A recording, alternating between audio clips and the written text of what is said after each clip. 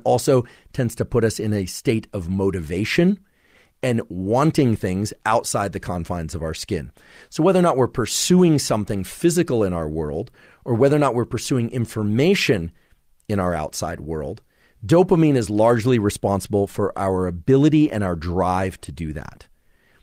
But dopamine as a neuromodulator is also involved in changing the way that we perceive the world.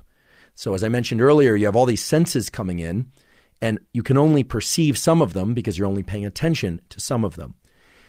Dopamine, when it's released in our brain, tends to turn on areas of our brain that narrow our visual focus and our auditory focus. So it creates a cone of auditory attention that's very narrow. It creates a tunnel of visual attention that's very narrow.